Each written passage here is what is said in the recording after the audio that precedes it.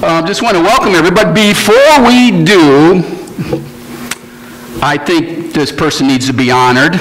You know I'm talking about you, Jennifer. Jennifer Humes was picked as the St. Clair County Teacher of the Month.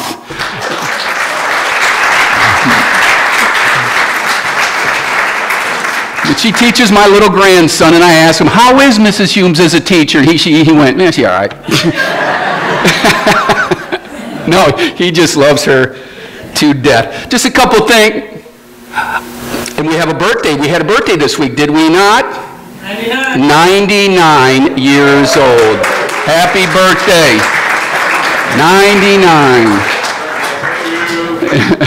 So, don't forget, let's remind everybody that next Sunday, spring forward, so we're going to lose an hour out there somewhere, somehow. So that starts next Sunday.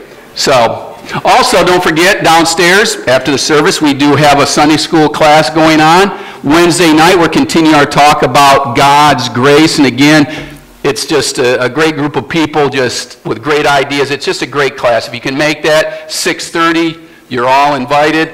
At 6:30, we have kick on Wednesday night. 6 o'clock, our youth, as you can see, most of our youth's not here. They are at Statewide having a wonderful time. Pray that they get back safely to us today. Also, Bob mentioned we're going to continue our buck stops. If you notice, the van's not out there because you took the van to Statewide. And so besides your giving that you give, any additional dollar change, please put it in the box so we can pay for that. We've been doing a series here, and this is the last of the series of Thy Kingdom Come. And this is our goal for 2019. And we talked about it, that we're going to forget what lies behind, and we're going to strain forward to what lies ahead. I press on towards the goal for the prize, the upward call of God in Jesus Christ. And so, again, what's our objective? Upon this rock, I will build my church. And so today's, as you can see, we're all excited here today. Our sermon today is surprise. I was going to say it 3 times. Surprise, surprise, surprise. See how many people remember Gomer Pyle. But again, if you would please get your Bibles, and we're going to be in Acts chapter 10. And as we get into Acts chapter 10, this is a pivotal chapter in Scripture. If we just look back, and we've been studying the first few books of the book of Acts, and we can really see how you cannot put God in a box. All of a sudden, Jesus ascends, and the Holy Spirit comes upon the disciples. They think, this is so great. Look what we have. It's our job to spread the word. And so now, during the day of Pentecost, they think, well, we'll probably get a few people to accept Jesus Christ. 3,000 accepted Jesus Christ. Within weeks, 5,000 people. And they were so excited. And then it got to a point where how are we going to feed? Because nobody wanted to leave Jerusalem. And people were so giving and caring. These Jews here were just helping everybody. And then we see where now the gospel is going to spread.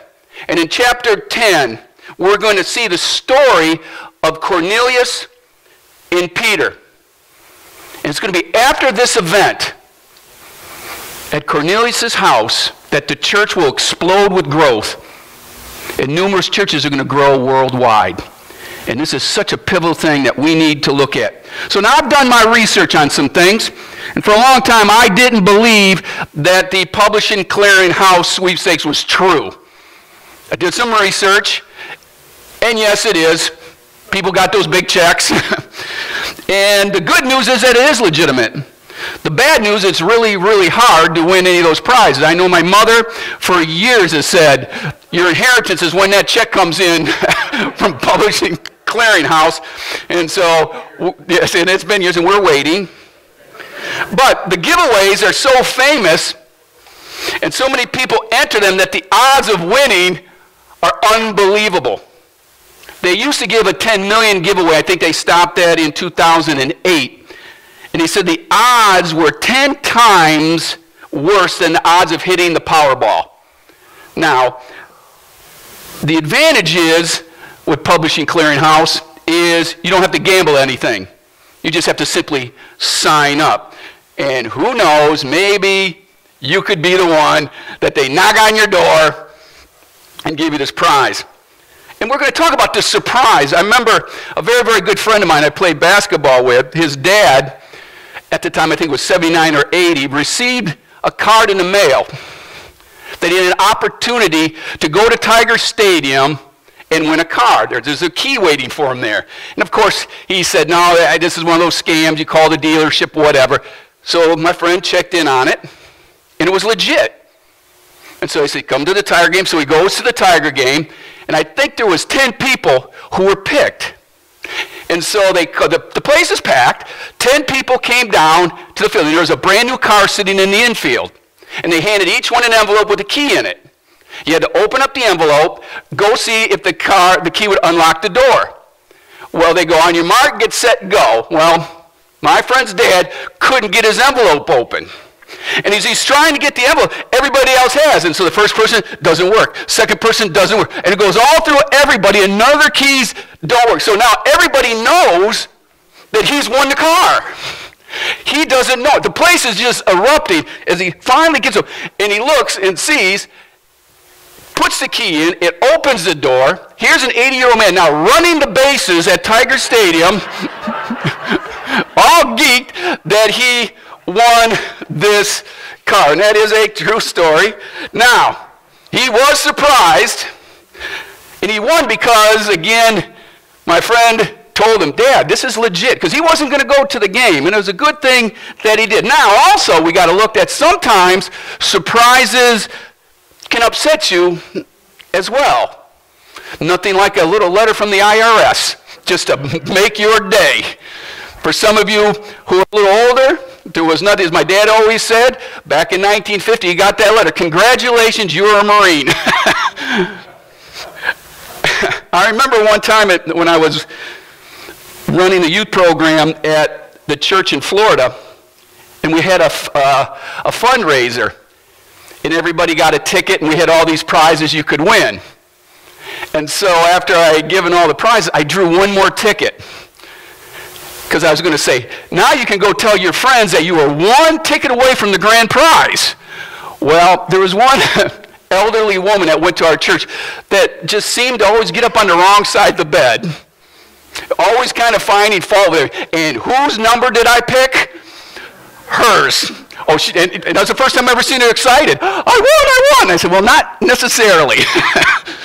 That didn't go over very well. And she was extremely. So keep that thought as we continue today. Now, this is the last of our series, as I said, Thy Kingdom Come. And we looked at the first few chapters of Acts, again, as a perspective of Jesus' promise about, upon this rock I will build this church. Now, I'm sure that the early Christians did many things that helped the church grow. But each chapter we've studied in the book of Acts, we see that it was Jesus that was building his church. And we looked at his power and the power of the Holy Spirit.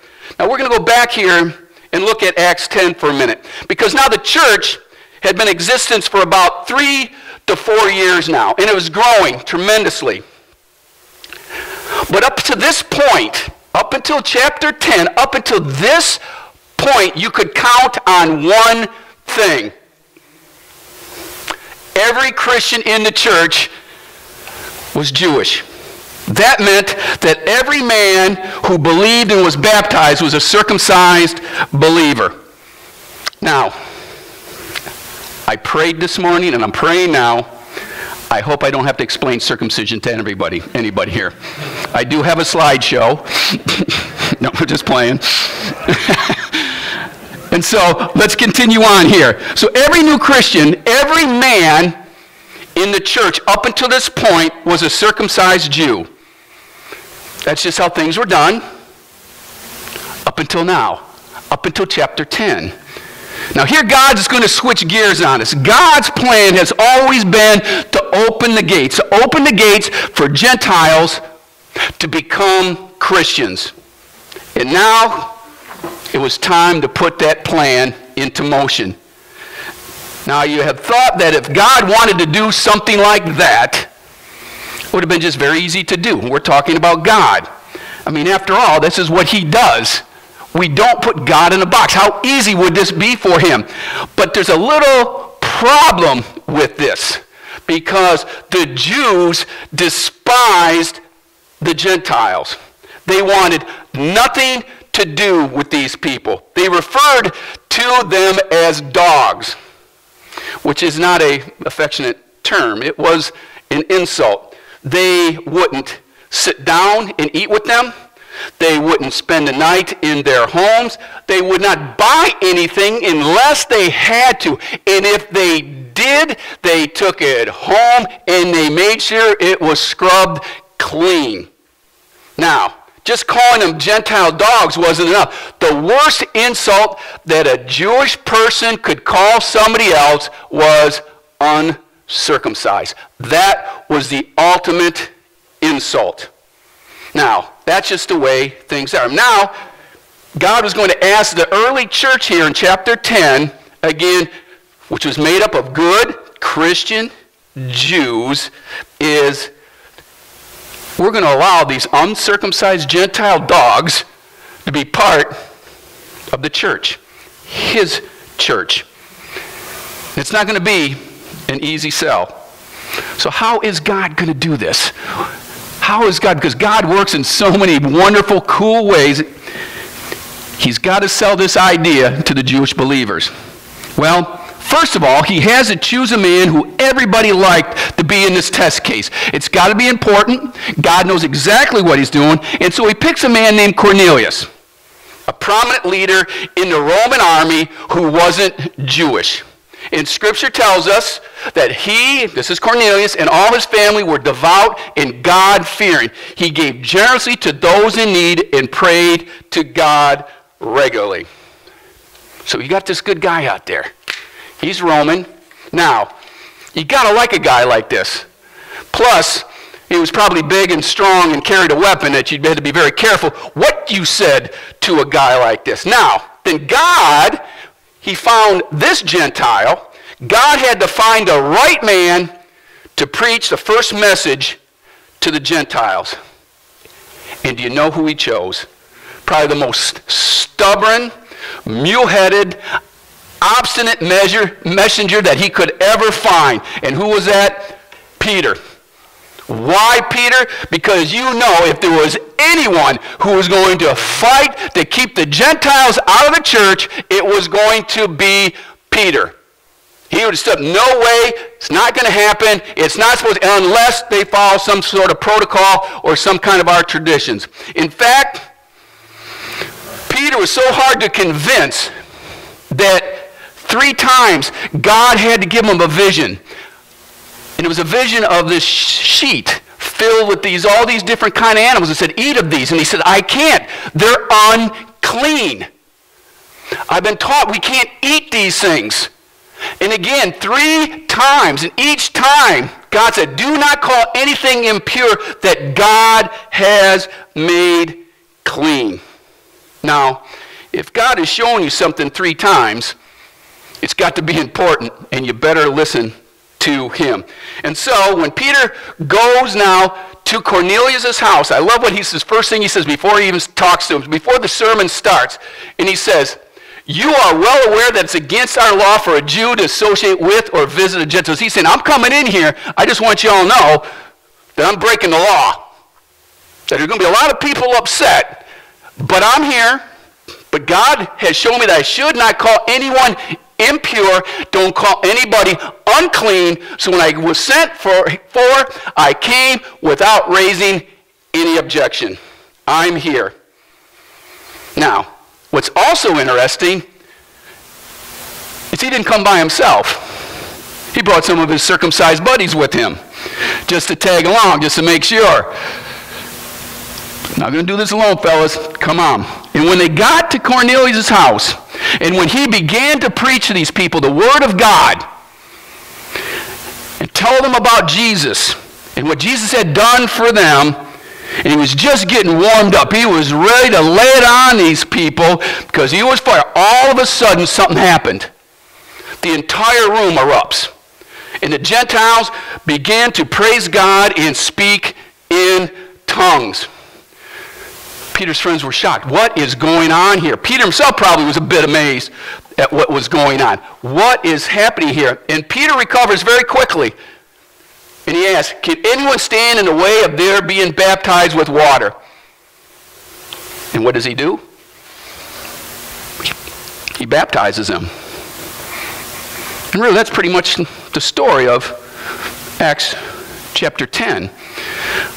But I want to go into it a little deeper, because I find there are three groups of people who are surprised at what God did. First, there was Peter.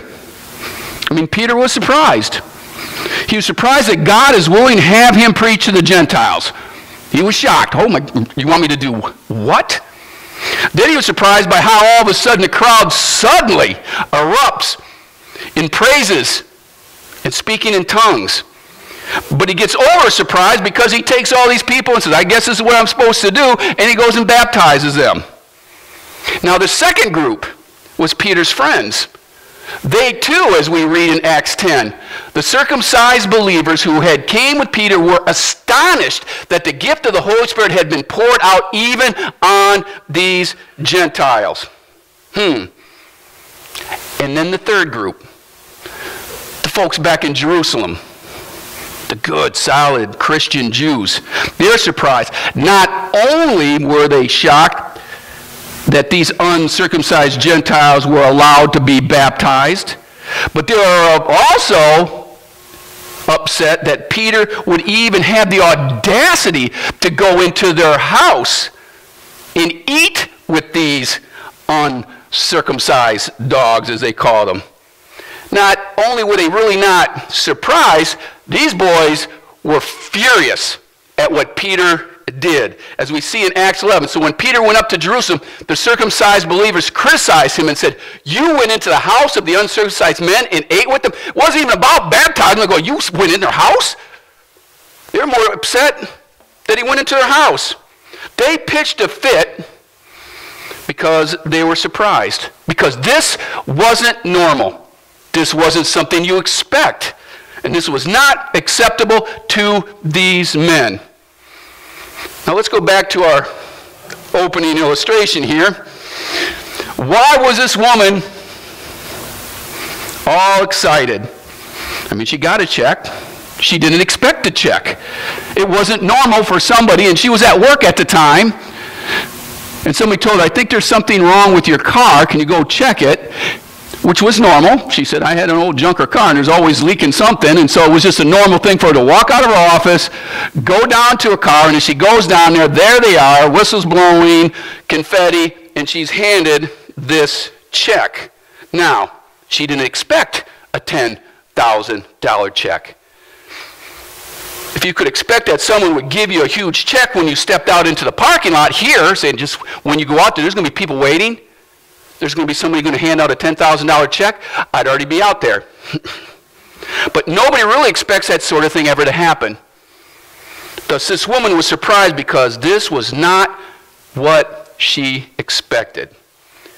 Now, if you remember last Sunday, we talked about Philip, and I didn't get into it because there's a real oddity here. A couple people mentioned it to me as they're leaving a little bit, but we talked about how Philip went into Samaria. And for a lot of people, well, that's just the next country up. What's so big about that? That's just a pretty cool thing. Well, let's jog your memory here a little bit. I don't know if you remember the story of the Good Samaritan and how it all started when Jesus said how you need to love your neighbor, and somebody said, well, who's your neighbor? And he said, I got a story for you. How this Jewish man was traveling and how he got beat up and was left for dead. And how all of a sudden here comes a high official of the Jewish people, looked at him, went to the other side of the room, kept going. Then a Jewish priest saw this fellow Jew laying there near dead, almost stepped over him and kept on going.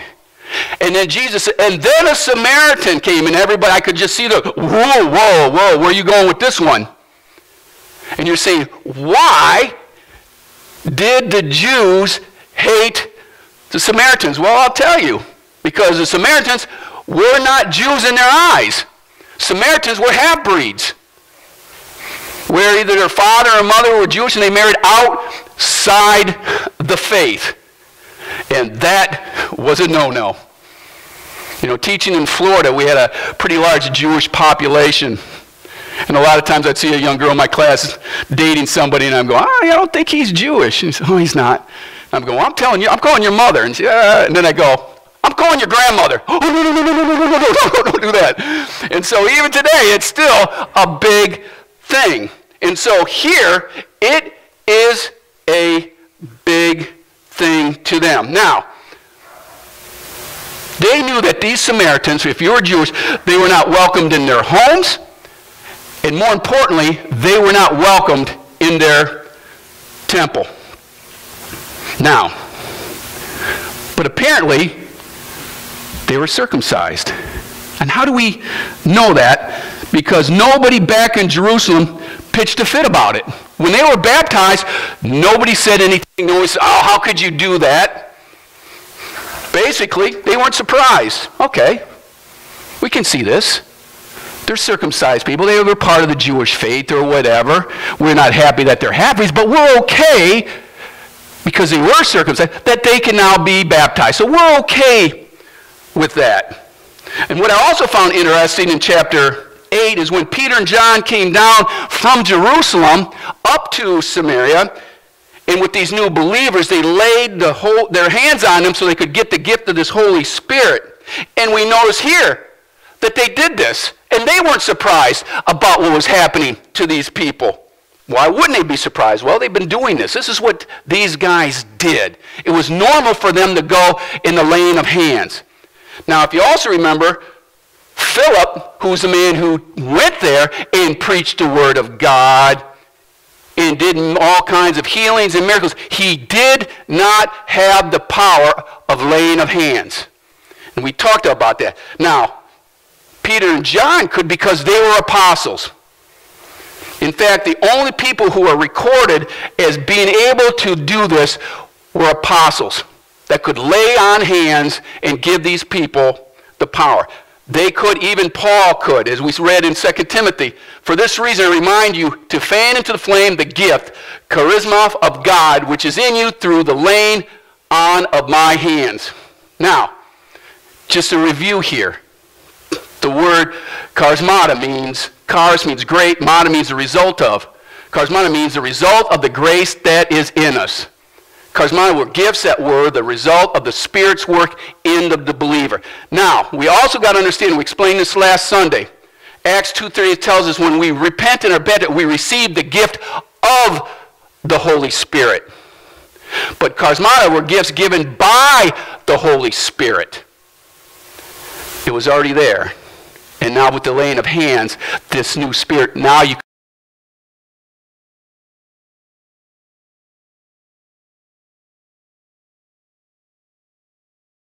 could do these things. And it had to be done by an apostle. God gave us the Spirit when people were saved, and then the Spirit gave gifts to strengthen the church.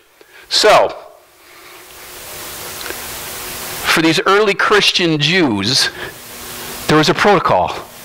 There was a way that you did this to become a Christian. First of all, every new male was someone who had already been circumcised. If you were going to be a Christian, you had to be circumcised. You had to be willing to accept Jesus Christ as your Lord and Savior, say that you're a sinner, confess of your sins, get baptized in the water, grave of baptism, and come up. And if you were willing to do that, you were doing the right thing. And then the third thing is, then maybe an apostle would impart special gifts by the laying of hands on you. And so this is what they thought. Now, these things were expected to happen. This is what the early church thought. This is how it's supposed to be. Why wouldn't it be this way? It made sense to them. And then this happens. They never expected what happened when Peter went to Cornelius' house. This is what's going to blow their minds. Because what God did here changed everything. Now here comes that big surprise. And the missing part now of these that's going to throw this all out of whack is that Cornelius and his friends were not circumcised. interesting that this is the only place in the New Testament that we hear about Christians being referred to as believers who were circumcised. This is the only place, as you're going to see in Acts 11, nowhere else, just here. Peter's friends, and later, as we see, were called this. But why is it only here? Why just here, and why nowhere else? That phrase never will occur anywhere else in the Bible. Because God was making a point. Peter's friends, again, the circumcised party, were labeled the believers who were circumcised. Why call them that? Because of these men, you got to understand, and I can see this, because now we're going to see God's got to take over. And so here's these guys, and he's going, hey, you got to come with me. I'm going to this Gentile's house. I don't know what's going to happen. I'm told to spread the word, and I can see in the friends' minds, he said, I'm going to need help, because in their mind, in order to become a Christian, you had to be circumcised if there are going to be men there. And so, come on, fellas, you need to come with me, because before we dunk them, we got to cut them. And they're willing to do this. Okay, let's do this. Now, God now takes over. God had no intentions of letting these Gentiles become circumcised. That was the old covenant. That was the old law. If you remember again, when Abraham was called the father of Israel, that the sign was going to be that each Jewish male will be servant. That will be a sign that you are a Hebrew. Now, this is going to be changed. Because now, God is stepping in. Now, the mark of belonging to God is going to be baptism. Colossians 2 tells us, in him you are also circumcised with a circumcision not performed by human hands. Your whole self ruled by the flesh was not put off when you were circumcised by Christ, having been buried with him in baptism, in which you were also raised with him through your faith in the working of God who raised him from the dead. In other words, baptism is a new circumcision. In addition, God was doing something here in Acts 10 that he hadn't done since the day of Pentecost.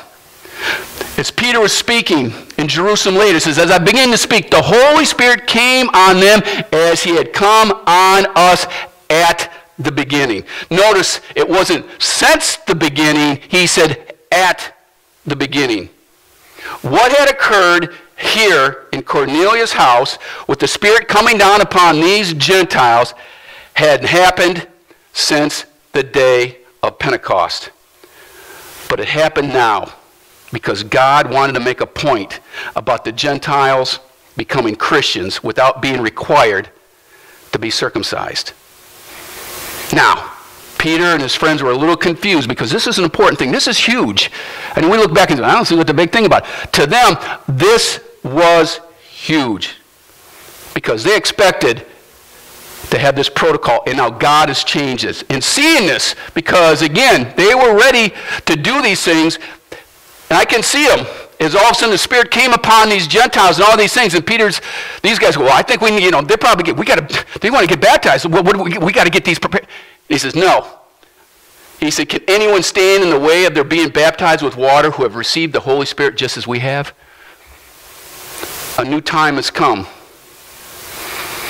A new time has come. So why ask that question?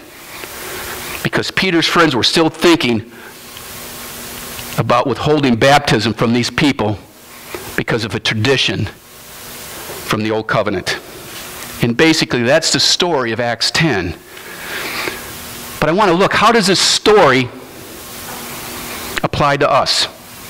I once read a sign that said, once you've experienced the awesomeness of God, you begin to expect it. And I kind of liked that. I looked at it, I said, that's not a bad thing, and it's true up to a point. If you see God do a lot of cool stuff in your life, I don't know if you really start expecting it. Sometimes you do. You just, I put it in God's hands, and that's pretty cool. But I have to admit, when I see God's power displayed, And I've seen it so many times in so many different ways, I get geeked. I get so geeked by just smiling. Yep, that's my God. Yep. Boom. Look what he can do. And there's nothing wrong with that. I mean, after all, if God's miracles happened every day, just rampant, there's certain ones, but if all of a sudden, I guess we wouldn't call them miracles anymore, we just call them normals. Or regulars. Oh, God did a regular. No, they're miracles. But miracles surprise us because they're not what we expect. That's what the miracle, things that happen that we don't expect. Now, there's nothing wrong with being surprised when God does something wonderful for us in our lives, something dramatic for us in our lives. However, it's what we do next that can make all the difference. In our story today, we have three groups of people who are extremely surprised. And they're surprised again. We have the first group, the people in Jerusalem, who were surprised that the Gentiles even became Christians. And their surprise led them to be angry because God didn't consult with them first. God hadn't done what they thought should be done. And so they got mad and they pitched a fit. And they became so determined to fight what was happening, that this was changing everything they believed in, that it actually ended up creating one of the first splits in the church. Now, in case you didn't realize it, splitting the church is not a good thing. It's not a good thing to hurt the church. It's not a good thing to get angry. It's not a good thing to demand your way in God's church. So I love about this congregation. Because if there's a problem, you seek advice. If there's a problem, we seek the scriptures. If there's a problem, we want to make sure that we're not doing anything unscriptural. Because where the Bible speaks, we speak. And where it's silent, we're silent. But that's what happens when people in churches don't get their way, or they become offended by something that upsets them. They get angry, they end up hurting the church because they didn't get what they wanted. That was the first group. The second group of people were surprised were the 6 friends of Jesus. They were so surprised by what they saw taking place right in front of their eyes, they literally didn't seem to know what they should do about it. What do? We're seeing it. We're not hearing. Those people heard about it. They had time to think. They got mad. These people, they were just surprised. They basically got paralyzed into non-action. They weren't sure what to do, and they basically ended up almost doing nothing. And there are a lot of Christians out there who are like that. They're surprised by what they hear out of Scripture. They're surprised by what they read about God's power and what they hear about what God has promised them. They just don't know quite what to do. What paralyzes is not that they're not certain God would actually do stuff like that for them. They're not sure, basically, that God that they read in Scriptures is even real in their lives. I read about it, but am I even sure that God's going to come into my life? Am I really sure if I give everything I have, if I just do what God asked me, that he's going to change my life? This is what shocked these people. This is the surprise. They didn't know what to do. And for some of them, they'll go through the motions. Oh, they'll show up. They'll sing songs. They'll pray. They'll put money in the offering. They'll listen. And then they just go home. Because there's nothing here to see, folks. So they just move along, never seeming to believe or expect that God could do anything in their lives. And that's when it becomes sad. Because they're missing out on so many blessings that Jesus Christ wants to give us.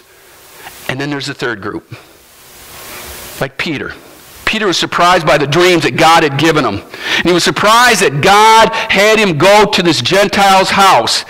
But Peter had seen the awesomeness of God before. He's seen what God can do. And once he realized that God was in it, Peter was all for it. That's all he needed to know. God is in it. I'm for it. Whatever God leads us, then I'm fine with that. Now, as we wrap up this today, and as I call the singers up, I always like a nice little story. You know that. I throw a little story in at the end or whatever. But I don't have one today. But I do have a question for us today. Which of these three groups of people are you like? Are you like the first group? Those circumcised believers who stayed in Jerusalem, who threw a hissy fit just because God didn't do the things that they thought he should do? Are you like Peter's friends? You know about God's power, but you're not sure God will do anything like this in your life. Or are you like Peter? Do you really think God can do something dramatic in your life and in your church? Because you know he can. Because if God's in it, we need to be in it as well. At Cornelius' invitation, Peter went to his house and shared the Christian gospel with him and his family and his friends. And as a result, everyone in that home became a Christian. What happened between Peter and Cornelius became the key event in breaking the church out of its Jewish-Palestinian confines. All of a sudden, this is where they thought, we got something, it's going to be confined here, and now with chapter 10, with now Peter going in and giving the word to the Gentiles, and the whole thing, now it's going worldwide. And that's a key. It is now gone worldwide, and there are no limits, none, where this message isn't relevant. I like what Peter said as he was talking to Cornelius. And he said, Peter fairly exploded with this good news. It's God's own truth. Nothing could be any plainer. God plays no favorites. It makes no difference who you are or where you're from. If you want God and you're ready to do as he says, the door is open. The door is open for anyone who seeks Jesus Christ in their life. Anyone. The complete Christian needs two conversions. Peter's a model of two conversions. The first conversion that Peter went through, he accepted Jesus Christ as his Lord and Savior. It was a conversion of personal relationships. It was a conversion of a life of discipleship. I'm going to follow Jesus Christ and live my life for him. I love the second conversion. He recognized that God was concerned not only about him and his little group of disciples, God was concerned about every person in every nation. As we end this series, Thy Kingdom Come, our goal is to build up the church here upon this rock that Jesus established for us, that Jesus is Lord. To seek God's purpose and meaning in our life. To study his word. To seek fellowship with each other. To love one another. To have a heart that wants to go out there and seek the lost. To have a goal to say, we're going to fill this building because what we have, we need to share. That's our challenge here in 2019, to show people what God is all about. As we pray here, and we're going to pray here in a second, I want everybody right now just to close your eyes as we prepare to pray and to think that and pray for strength that God will open your eyes to someone who you're thinking, I would like to bring them here to church. Pray that you have the courage to do so, to invite them. And then ask God in all his power to prepare the hearts of the person you're going to ask, that they'll be eager to come with you to church, so that you'll be ready to introduce them to God, who does amazing things, because we serve an awesome God. As the series was, Thy Kingdom Come, Your will be done. Let's go to the Lord in prayer.